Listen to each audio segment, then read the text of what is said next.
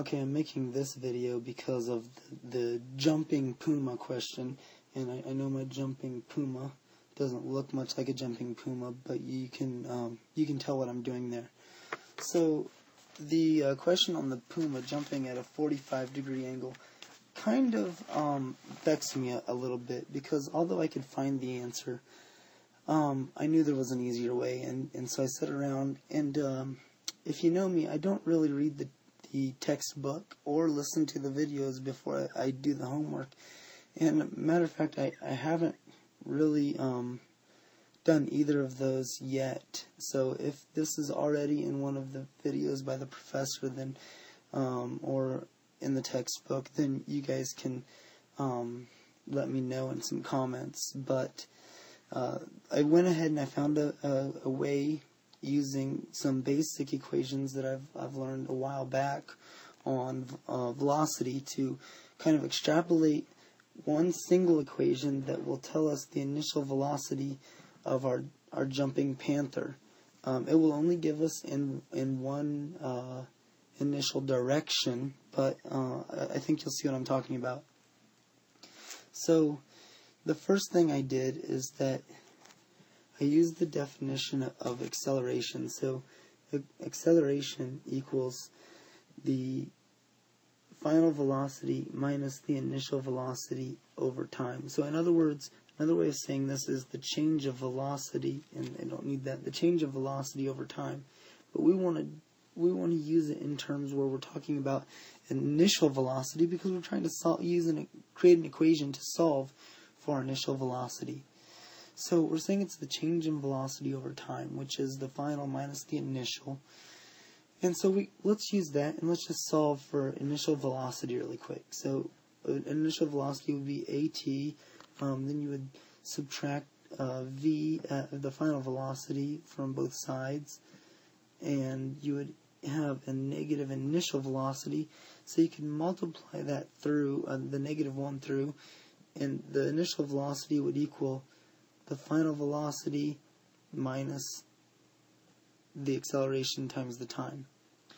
Now the problem with our jumping panther is we're not given the time component of this, so we need to figure out another way to find the time. So here's the equation we have. We have the initial velocity equals the final velocity minus a times t. But so we got to find another equation for time and insert that definition into our answer. The thing is, we have to do it in terms that also does not include at least one of these different variables. So it either can't include acceleration, velocity, final velocity, or initial velocity. So one way of doing that is with the definition of average velocity. So average velocity is defined such that average velocity times time equals our distance, our change in displacement. So I'll just put displacement for this point. So the change in velocity is the final velocity minus the initial velocity. Okay, I'm sorry, I'm messing this up. The average velocity is I didn't really mess it up. This is my final velocity plus my initial velocity divided by 2. So this is also the same as saying my change in position divided by time. But this is my initial instantaneous velocity plus my final instantaneous velocity divided by 2. If I multiply that times time, I get the change of, we'll say the change of x. Then I can solve this equation in terms of time. So I can start by multiplying by 2, so I get 2 times the change of x equals the initial velocity plus the final velocity times time. And then I can divide by this term right here, and so I would get time equals 2 times the change of x divided by the initial plus the final. And now the beauty of this is I can take this term and replace it right here where my time is on my problem where I've solved for initial velocity. So let's go ahead and do that. My initial velocity will now equal my final velocity plus a times this new term, 2 times the change of x over the initial plus the final velocity. So now the only thing left to do is to simplify this equation. And that's going to be a couple step process. So I've got VI equals the final velocity plus 2a change of x over initial plus final velocity.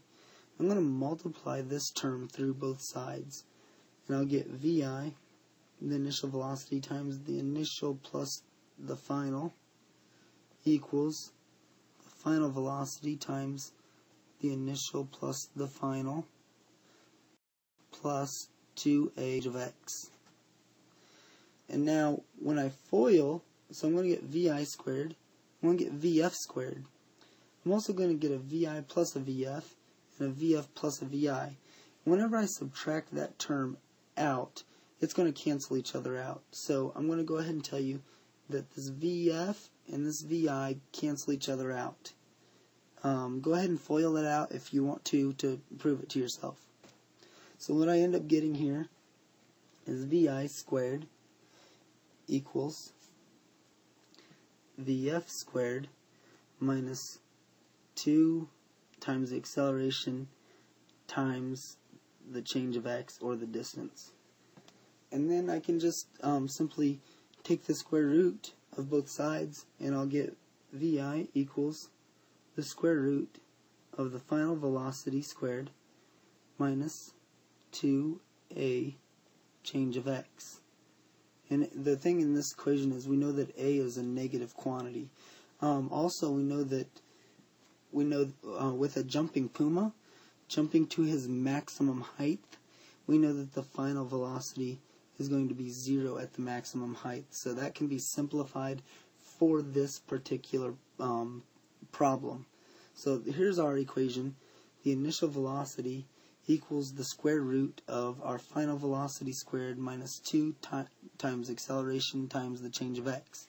But for our particular point where we're jumping to a maximum height and our final velocity becomes 0, then we can simplify this to negative 2 times the acceleration times the distance, or the change of x. This is going to give you the upward vector. It is not going to give you the vertical vector. You have to use the Pythagorean theorem and the laws of sine, cosine, and tangent to figure out the other side of that, and then to add those together to get your resultant vector. But this will give you the one side, just this simple equation. The initial velocity equals the square root of 2 times the acceleration times the change of x. And the great thing is, you don't have to memorize this because I just showed you how to derive the equation based on very, very simple equations, and we just recombine them in a new way.